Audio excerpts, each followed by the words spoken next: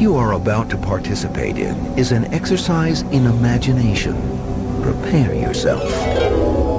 This is an alien spaceship that crashed in the desert some years ago. We've been given the task of decoding the technology and figuring out how it runs. We've assembled a team of some of the smartest and most imaginative researchers, physicists, engineers, and astronomers as advisors. Step by step, our experts will take us on a technical tour of this ship, from its controls, to its aerodynamics, to its propulsion. We'll learn how it travels through space and how it maneuvers in the air.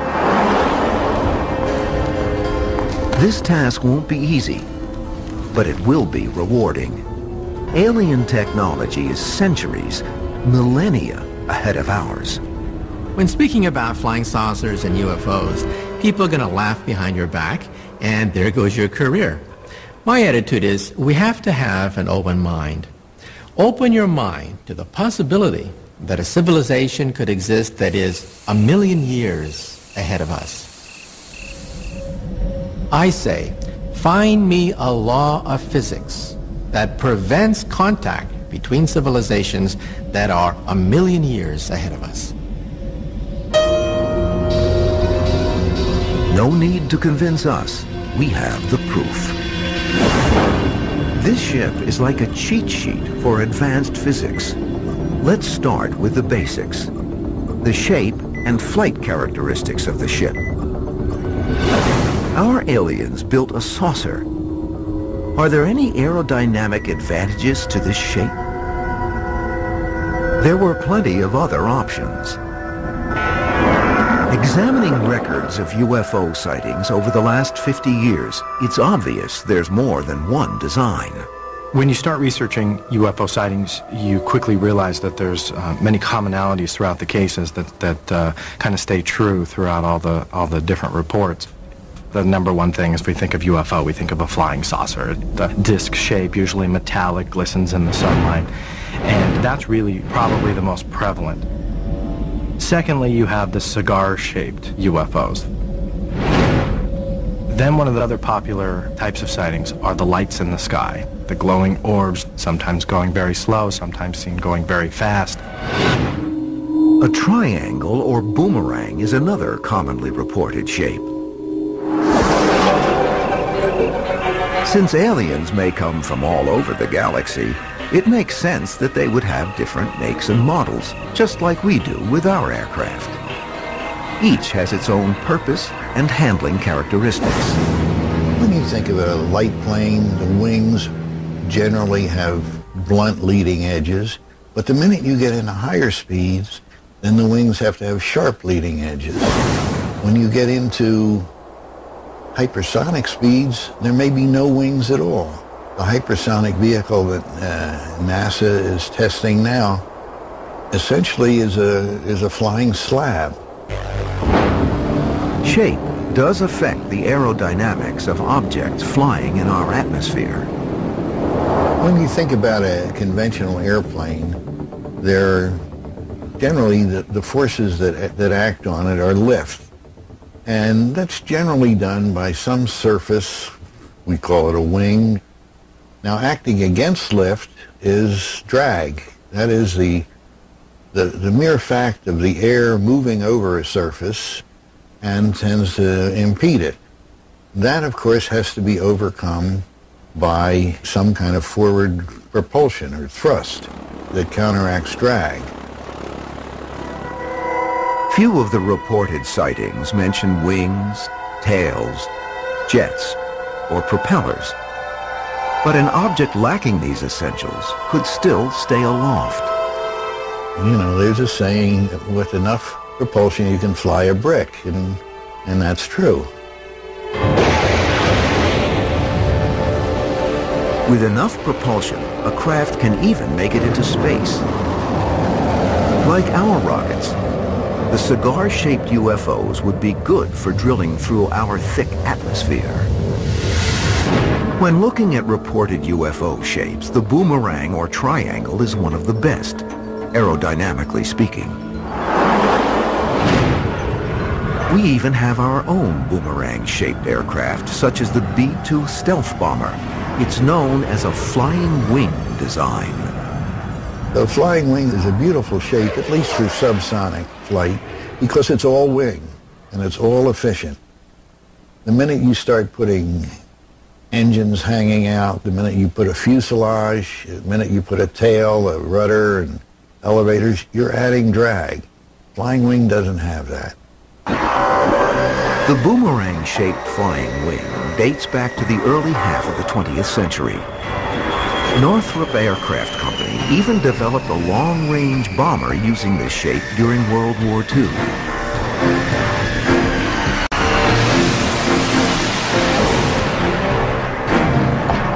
Coincidentally, the sighting that started the UFO phenomenon also describes boomerang-shaped objects.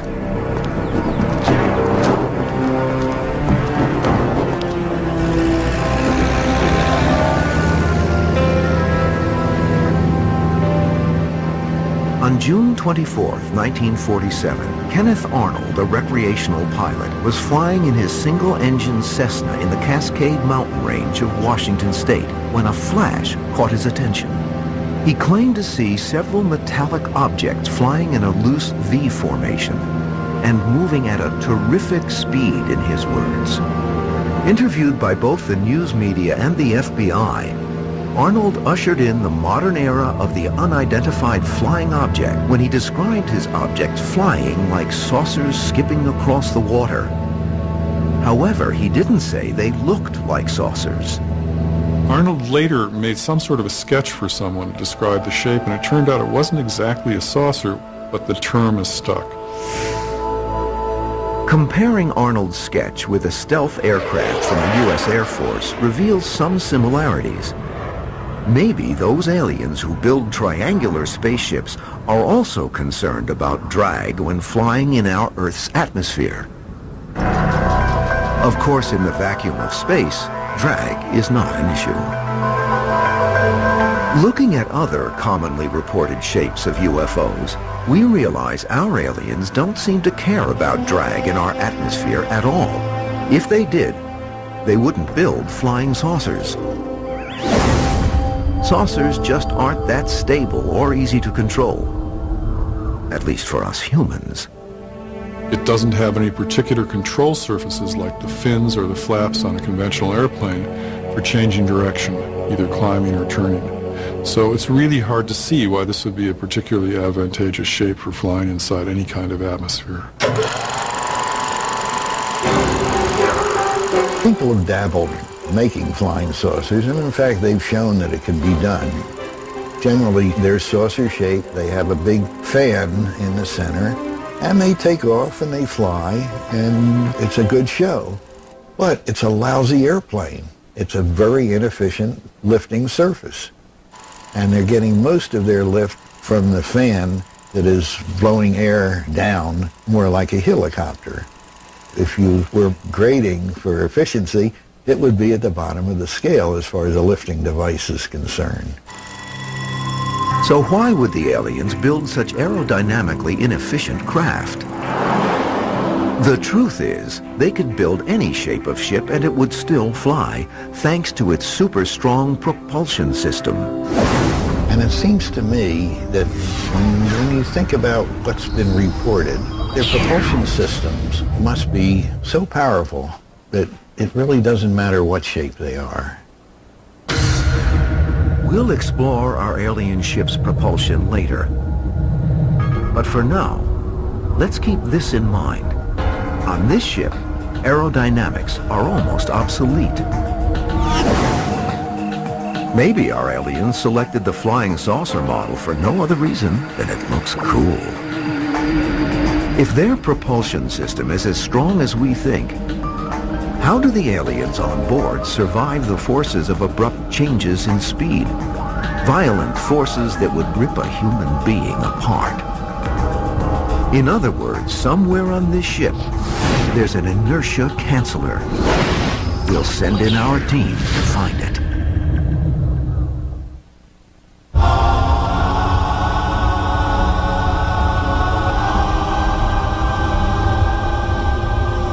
alien ship is immune to the effects of drag within Earth's atmosphere. But even more significantly, it's immune to the effects of inertia, the universal property of matter that causes a body at rest to stay at rest, and a body in motion to stay in motion. Our alien spaceship has an inertia canceller, a sort of high-tech seatbelt that keeps everything inside our fast-moving ship from going through the windshield.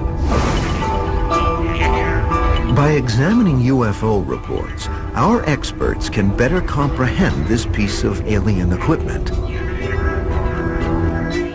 Sometimes you hear reports of this UFO or craft or ship, or however they want to describe it, moving hundreds, if not thousands of miles an hour streaking across the sky, sometimes doing a right angle move or going up and down, and something we obviously have not achieved yet as a human race. We offer the following straight from the UFO files of the United States Air Force for your edification. December 6, 1952, in the last minutes before dawn, a B-29 bomber conducts a training mission over the Gulf of Mexico. Suddenly, an object appears on radar, heading straight toward the bomber. Captain, bogey inbound, moving at 3800. No, 4200 knots, sir, over. That's nearly 5,000 miles per hour. She's coming in, 3 o'clock, sir, over. A crewman jumps to the right blister window to see a blue-white light streak by. Then 4 more blips appear on the scope. We got another one, sir, coming in. Sir, at this range, you should have visual, over. They too scream by at more than 5,000 miles per hour. What was that? Then one of the objects breaks away and starts following the plane.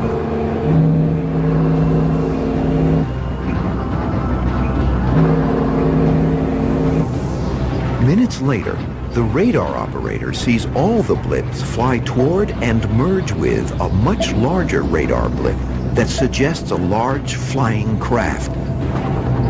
This large mothership then tears off at more than 9,000 miles per hour.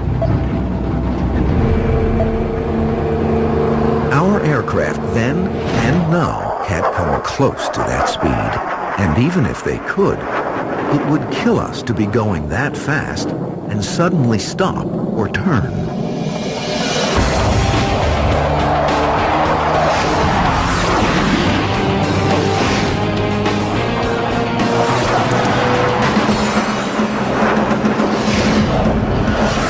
The acceleration forces generated by performing such maneuvers would rip an aircraft structure and its occupants apart. Anytime that you slow down, speed up, or turn, a force is involved. And if it's very severe, then the force has to be very severe.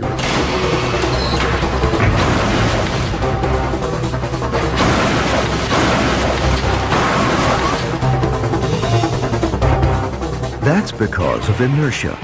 Once again, the property of matter that causes a body at rest to stay at rest, and a body in motion to stay in motion at the same speed and in the same direction, unless acted upon by an outside force. That's why when you're in a car and you slow down, that you're lurching forward, because your body wants to keep moving forward even though the car is not.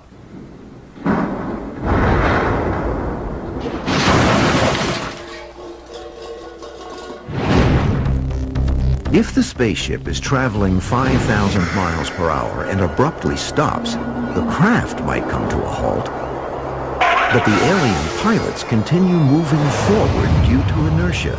In other words, if they're built anything like us, they'd become wet smears on the inside surface of the spacecraft.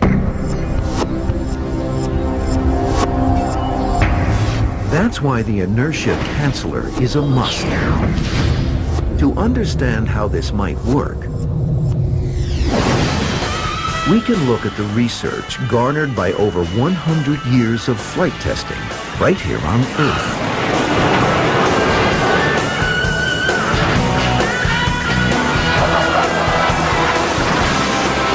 Acceleration forces are measured in units of gravitational acceleration, or G forces. A single G is the pull downward Earth has on our bodies when we're at sea level. Jet fighter and stunt pilots pull elevated Gs up to 9 during certain maneuvers. Pulling back on the stick generates positive Gs. This gives a person the sensation of being several times heavier. Diving, or abruptly stopping, produces negative Gs and a feeling of weightlessness, like a roller coaster going down the first large drop. But pulling serious Gs isn't like riding an amusement park attraction. In fact, it can be deadly. Here at Lemoore, California's Naval Air Station, pilots take a ride in the human centrifuge to see just how many positive Gs the human body can withstand. Okay, go ahead. Should start to feel the gradual onset of Gs now. The centrifuge we have here, the gondola itself travels at about 65 or 70 miles an hour, which doesn't seem like it's all that fast, but as it rotates on that arm, it produces some very significant G forces, as much as 15 Gs, although we are human limited to 9 Gs. The goal of our training here is to educate pilots and aircrew what it feels like to pull Gs under controlled laboratory situation. We will often take them right to the edge of G-lock. G-lock is the technical term for gravity-induced loss of consciousness caused by blood draining from the brain. Testing helps pilots to know what the onset of G-lock feels like, and therefore how to avoid it later when they're actually flying. Unchecked, G-lock can cause pilots to black out. Eventually, they will die, either from lack of oxygen or from crashing their aircraft.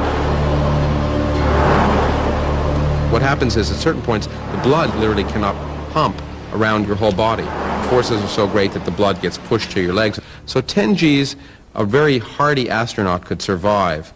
Beyond that, literally parts of your body get pushed apart, get crushed, literally by the G forces.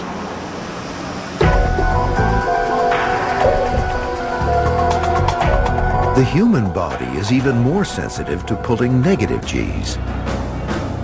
We know much about the way negative Gs affect the human body because of the work of men like Dr. John Stapp.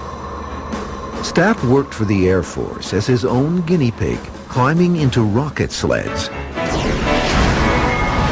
and shooting himself down a long track, only to be instantly stopped. This generated tremendous negative Gs. On one run in 1954, Stapp reached a speed of 632 miles an hour before slamming to a stop in less than 2 seconds.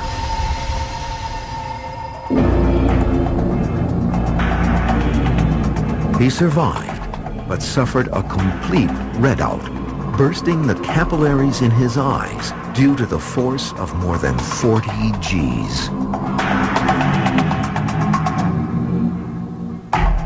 Stapp's experiments made everything from ejection seats to car safety belts safer.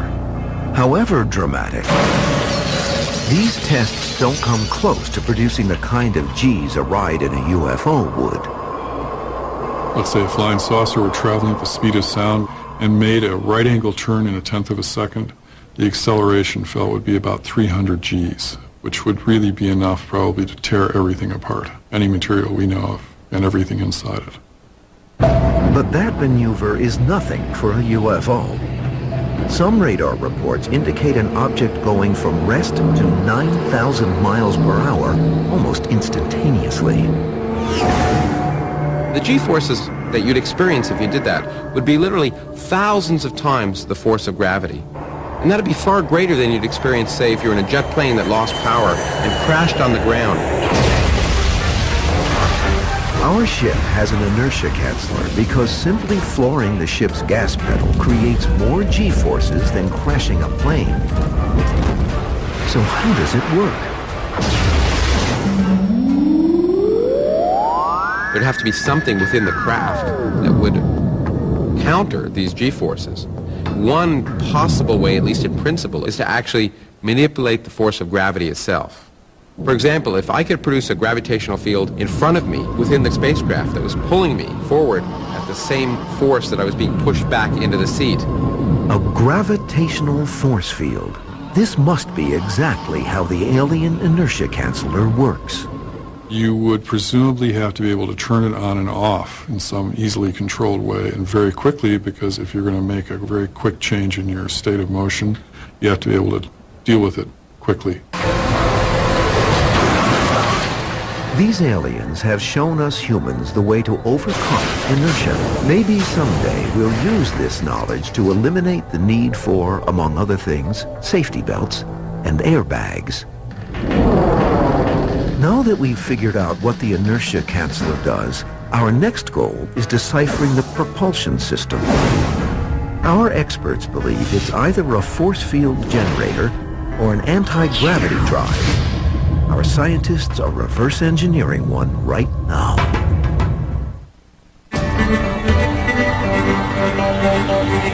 Beyond their shock value, close encounters with UFOs can reveal secrets about how alien spacecraft actually function.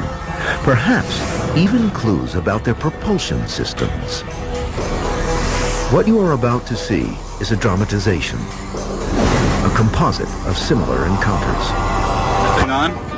Yeah. Okay, now look, the first thing we do when we get to the campsite is crack open the cooler. Right? Right on. Two men are heading off for a weekend camping trip. They're also headed for a shock. In many cases, there's been sightings where a UFO would come out of the sky or hover over a car or come down behind a tree line or something like that. First thing I'd do is I'd quit my job. Sometimes even turning off a car engine, making the lights flicker. But how they actually can do that is really kind of the question mark. I can't believe we ran out of gas. We didn't run out of gas. Something else must be wrong. There are certain characteristics that are reported again and again, regardless of the shape of the craft. One would have to do with silence. It could be a very, very large craft hovering nearby overhead, and the witness reports that it makes absolutely no sound. Oh, we'll just cut through here to get back to the highway. Look, if you didn't think it was such a good idea, you should have said something at the time. There's something wrong with the camera.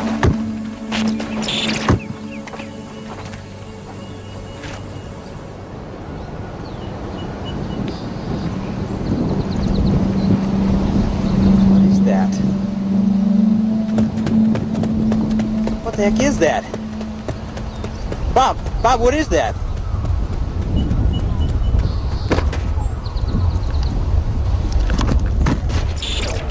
Like what you've just seen, our alien ship can hover silently. Also, the energy produced from its propulsion system interferes with electronics. The ship uses either an anti-gravity drive or a force field generator for its propulsion system. Our engineers are trying to determine which one of these devices the ship uses. Perhaps the aliens have discovered a way of silently turning off gravity. Somewhere on this ship might be an anti-gravity drive that negates the natural pull objects like the Earth have on other objects. But what is gravity? For this, we'll need to go to the blackboard. There are four known forces: electromagnetism, the strong and the weak nuclear forces, and gravity. Gravity is the most enigmatic. Ironically, it's the one we're most familiar with, and the weakest of the four. If you say you don't really understand gravity very well, you're in good company, because I think not even the best physicists really understand gravity yet.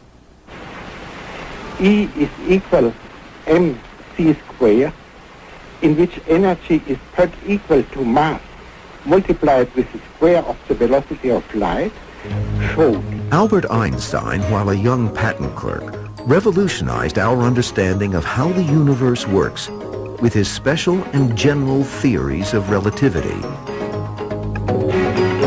In general relativity, Einstein said gravity is the result of the curvature of space caused by energy and mass.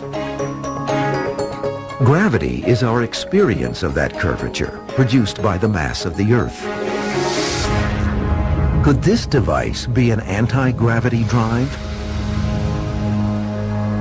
We humans are striving to create our own anti-gravity drives. So far, none has succeeded. And most physicists will tell you it's impossible. Right now, I'd have to say we just don't know. So far, gravity is something that acts on us, and we don't act on gravity. Just because we aren't manipulating gravity yet doesn't mean the aliens aren't. But an anti-gravity drive isn't the only way for the aliens to skirt gravity. A force field generator could allow the saucer to overpower gravity. If it doesn't manipulate gravity, maybe it uses one of the other four known forces for propulsion and levitation. Perhaps the exotic force that holds photos to your fridge. At every point in space surrounding a magnet, there is a force field called a magnetic field. All permanent magnets have a north and south pole. Opposite poles are attractive to each other, and their force fields pull them together. Identical poles repel. And this force will, within certain parameters, overcome gravity. Electrons moving through a coil of wire also produce a magnetic field. So if you want to make a very powerful magnet, you do what many of us have done in second grade, which is you make a coil of wire, and then you put electrical current through it, and you prove that it's an electromagnet by having it attract a nail or some other steel object to it. We're using electromagnets for propulsion right now. A maglev train uses opposing electromagnets to levitate the train and propel it down the track. While the maglev train relies on two sets of magnets to perform its trick, some materials need only one magnetic field to perform the same stunt. This is a hockey puck, if you will, of yttrium barium copper oxide. This is one of the high-temperature superconductors that was discovered about 20 years ago. If we put it in liquid nitrogen to cool it down, then it becomes superconducting, and its properties change dramatically. When this gets cold enough, it becomes a superconductor, and it then will levitate above this track that's made up of neodymium iron boron magnets. The supercooled superconductor is perfectly diamagnetic. It expels the magnetic field. It's being pushed up against gravity as it's trying to expel the magnetic field out of itself. Another way that you can use magnetic fields to counteract the forces of gravity is through levitating anything that contains water, for example. Because water is diamagnetic and it wants to repel magnetic fields. So it really wants to get out of the magnetic field. Even living things can be diamagnetic, such as a frog.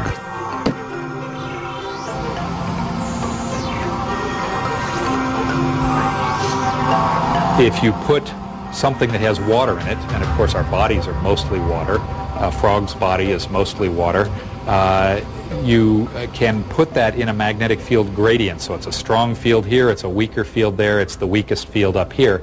And that water-containing object is going to want to drift up to the weaker magnetic fields. So by configuring your experiment right, you can get that frog to levitate. You, in principle, can get a human being to levitate because we contain so much water. Could this be the way they get the saucer to levitate? Is the saucer made of some super diamagnetic material?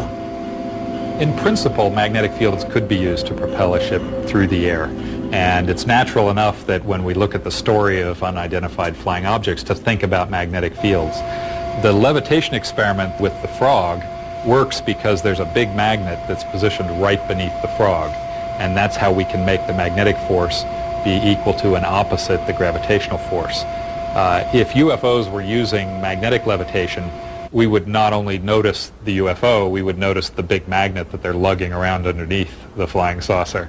So I don't think that would be what they would be using. The alien ship doesn't hover above a big magnet. However, the Earth itself generates a magnetic field. That's why compass needles point north. Maybe the alien ship uses the natural magnetic field of Earth for propulsion within our atmosphere. But the Earth's magnetic field is very weak. We're a few Nobel Prizes away from levitating a ship using a force field generator. But remember, either an electromagnetic repulsive force field generator or an anti-gravity drive could meet the challenges of gravity the aliens face. And the anti-gravity drive is what this alien ship has under the hood after all. The alien anti-gravity drive manipulates Earth's gravity, reversing it against itself and focusing it to prop up our ship on a gravity wave. It can go in any direction it wants. Now that we've learned that this ship can match the acrobatic maneuvers of the most amazing UFO reports, we'll turn our attention to the drives that allow it to travel across the universe. Our alien spaceship uses an exotic form of space travel to cross the galaxies, because conventional rocket-powered space travel just won't cut it. Space is just too big. Way too big. Take a look at our solar system. If our solar system were about, let's say, a foot long, here's the sun and here's the orbit of Pluto, and you were to ask, well, where are the nearby stars? The nearby stars would be miles away. After our sun, the closest star is in the Alpha Centauri system, more than 4 light years away. That means that even if the alien ship could travel at light speed, a mind-boggling 186,000 miles per second, it would still take over 4 years to get to Alpha Centauri from here. And even if we went, there probably isn't anyone to meet. Scientists optimistically estimate the nearest habitable planet at 45 light years away. Clearly, they're using unconventional methods. Besides, covering such vast distances would require a lot of rocket fuel. All that fuel adds weight, of course. Consider how long it would take the aliens if they were using conventional rockets. Our Voyager missions that explored Jupiter and Saturn are the fastest man-made objects, traveling 10 miles per second. Pretty fast, but that's still not fast enough. If the ancient Greeks at the time of Homer had launched a space mission to the nearest stars, and it traveled as fast as Voyager, the fastest space probe that humans have ever launched, and if they launched it 5,000 years ago, it would still be another 70,000 years before it would get to the nearest star. It wouldn't even be 1% of the way there. This ship is engineered to travel at the speed of light, or even faster. And that's not possible using conventional methods. To do that, the aliens would have to break some laws of physics. Because Albert Einstein won't allow them to go that fast the old-fashioned way. In the early 20th century, Albert Einstein offered a radical new way to understand the universe with his special and general theories of relativity.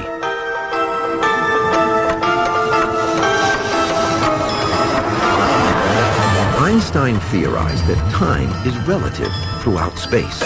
It's gooey and flexible. One of the strange side effects of traveling close to the speed of light is something known as time dilation. According to Einstein, the closer you get to the speed of light, the more the clocks on your ship slow down.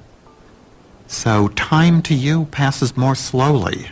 So if you have somebody approaching the speed of light, say 80 or 90% of the speed of light, time for them is passing very, very slowly. If a rocket blasted off from Earth on a round-trip mission to Alpha Centauri, traveling close to the speed of light, years would have elapsed here on Earth before the mission returned. But on the spaceship, only a few weeks would have elapsed. The crew would have aged only a few weeks, and the in-flight recorder would have indicated a short journey. It's not science fiction, it's really true. We can test this in undergraduate physics laboratories around the world every single day, and it works. It's really true that clocks do slow down relative to an observer watching someone as they travel near the speed of light. Now this is, in principle, of course, great, but it's also a problem if some spacecraft does a return voyage and it takes 5 years for it to do, and 50,000 years later it arrives back at its home base.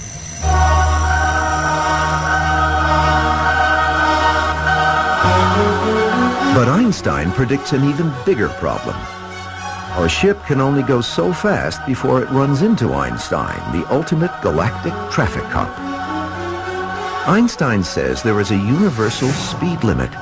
It's not possible to travel faster than the speed of light, because at that speed, the laws of physics fundamentally alter mass.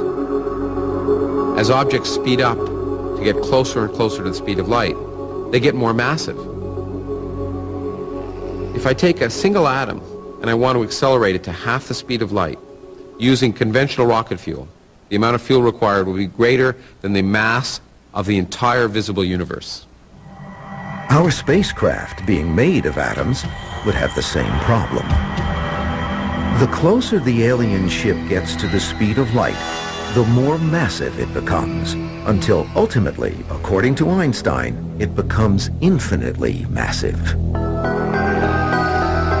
This is part of the mind-boggling relationship between energy and mass that Einstein grasped a century ago, and the rest of the world has been grappling with ever since. It would seem that this is all a roadblock stopping our aliens from traveling the galaxies, but it's really not, because our aliens have found a loophole in Einstein's general theory of relativity. Well, actually, it's not so much a loophole as it is a wormhole. There may be a detour around the speed of light.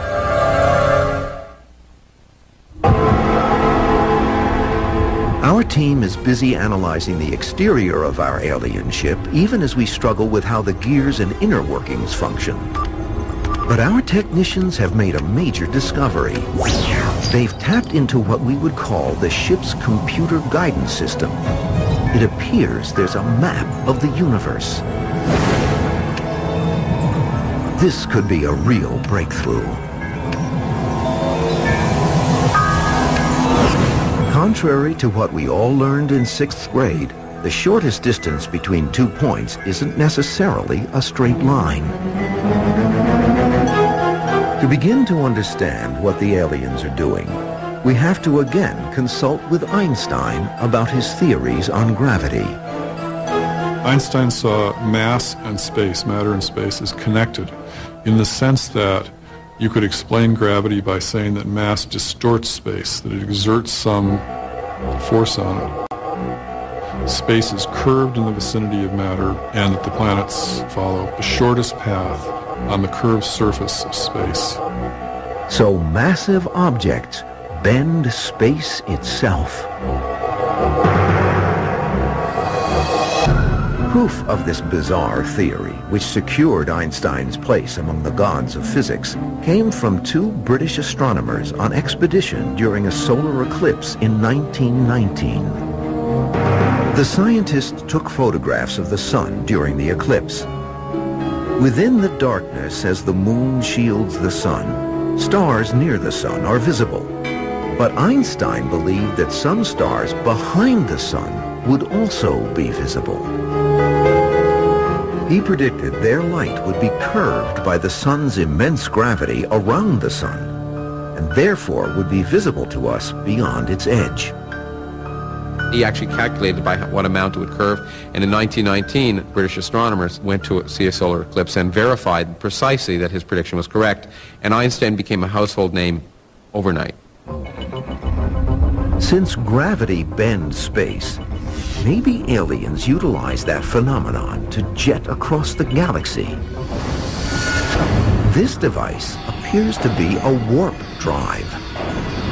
If you could manipulate space, you could expand space behind you and contract it in front of you, and you could build what you might call a warp drive, if you wish, which in some sense is warping space by manipulating it in front and behind you, and in so doing travel from one place to another, apparently faster than the speed of light. By constricting space-time in front of the craft while expanding space-time behind, the alien ship could propel along like a bullet exiting a rifle. And even better, the clocks inside would run at the same rate as the clocks outside. This is probably one of the most surprising and puzzling things, but it would live in a pocket of ordinary space which wouldn't feel the relativistic effects of its huge velocity. Because our engineers successfully hacked into the alien computer system, we are learning a lot more about the function of the ship. Next to the warp drive is an even more sophisticated device. It too allows for faster than light travel, relatively speaking. A wormhole generator, capable of folding space itself. Think of Alice's looking glass. The looking glass was in some sense a shortcut, a subway system, a tunnel through the fabric of space and time. That is a wormhole. Let's imagine a map of the Earth.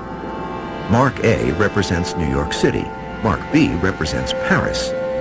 If we fold the map, they're actually not very far away. Now all we need to do is punch a hole through the map to connect both cities. Voila, the opening is like a wormhole. In 1935, Einstein came out with the first paper on wormholes.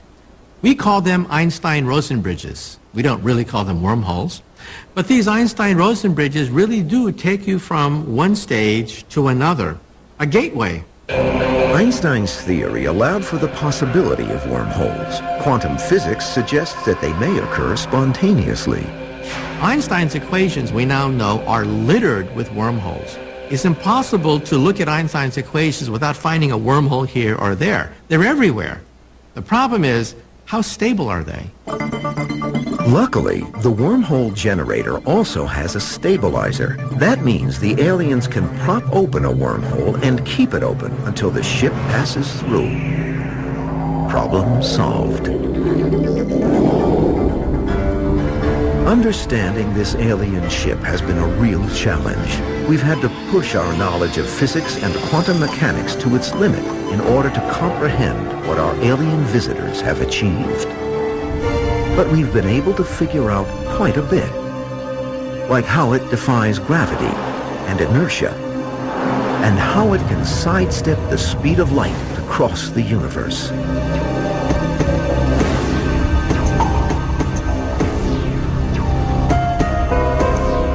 The next challenge is turning this insight into our own real machines that can travel through space and time.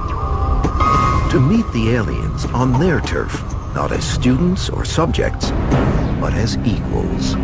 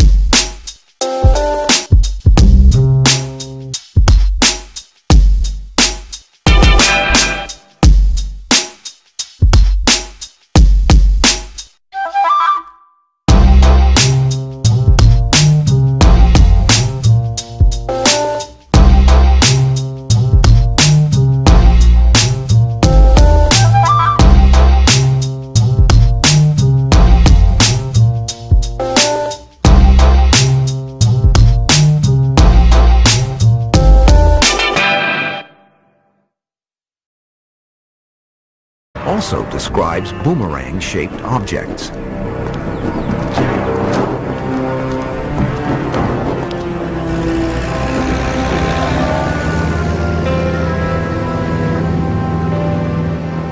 On June 24, 1947, Kenneth Arnold, a recreational pilot, was flying in his single-engine Cessna in the Cascade Mountain Range of Washington State when a flash caught his attention.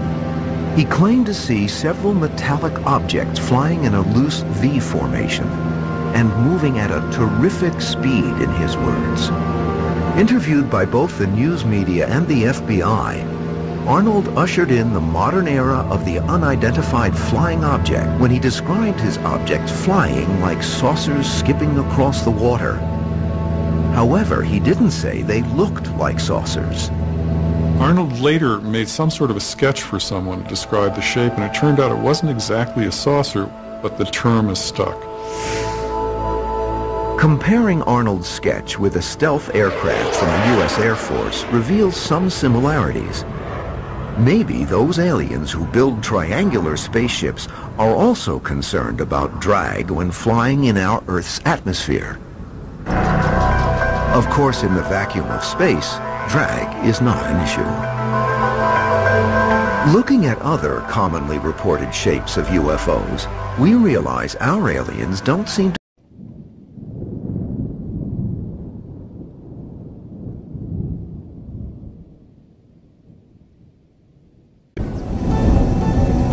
What you are about to participate in is an exercise in imagination. Prepare yourself. This is an alien spaceship that crashed in the desert some years ago.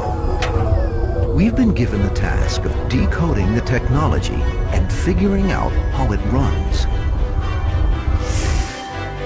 We've assembled a team of some of the smartest and most imaginative researchers, physicists, engineers, and astronomers as advisors.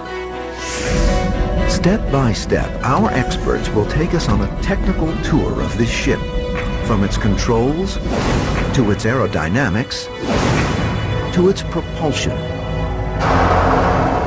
We'll learn how it travels through space and how it maneuvers in the air. This task won't be easy, but it will be rewarding. Alien technology is centuries, millennia ahead of ours. When speaking about flying saucers and UFOs, people are going to laugh behind your back, and there goes your career. My attitude is we have to have an open mind. Open your mind to the possibility that a civilization could exist that is 1,000,000 years ahead of us. Since aliens may come from all over the galaxy, it makes sense that they would have different makes and models, just like we do with our aircraft.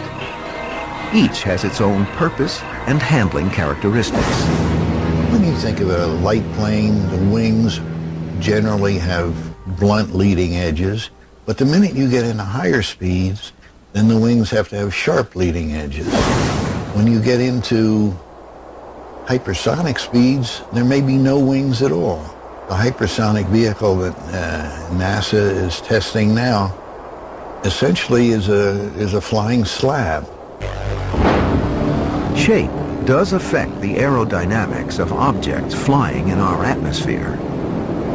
When you think about a conventional airplane, they're generally the forces that act on it are lift.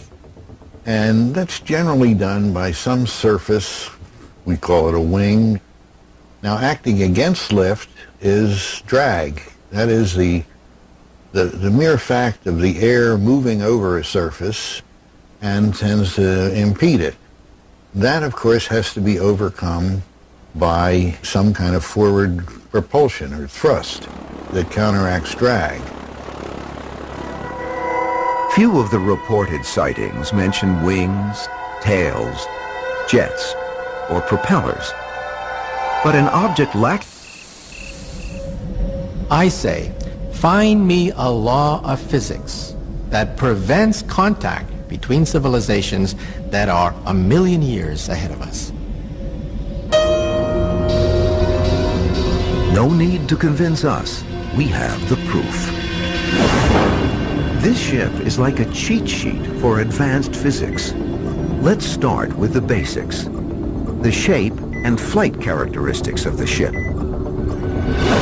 Our aliens built a saucer. Are there any aerodynamic advantages to this shape? There were plenty of other options. Examining records of UFO sightings over the last 50 years, it's obvious there's more than one design.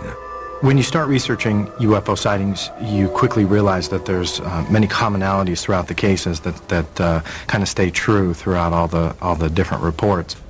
The number one thing is we think of UFO, we think of a flying saucer. The disc shape, usually metallic, glistens in the sunlight, and that's really probably the most prevalent. Secondly, you have the cigar-shaped UFOs. Then one of the other popular types of sightings are the lights in the sky, the glowing orbs, sometimes going very slow, sometimes seen going very fast. A triangle or boomerang is another commonly reported shape. These essentials could still stay aloft.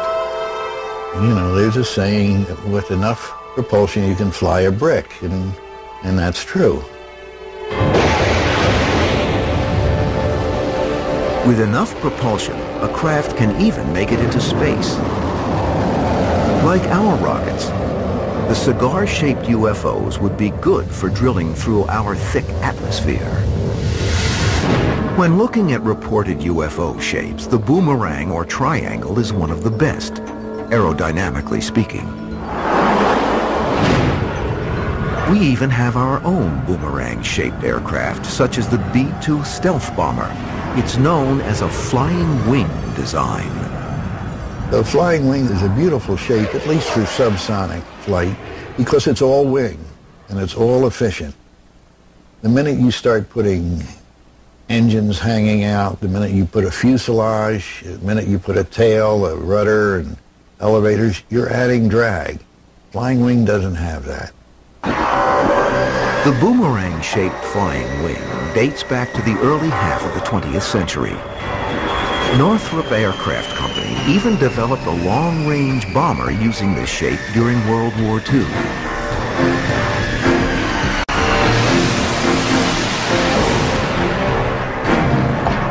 Coincidentally, the sighting that started the UFO phenomenon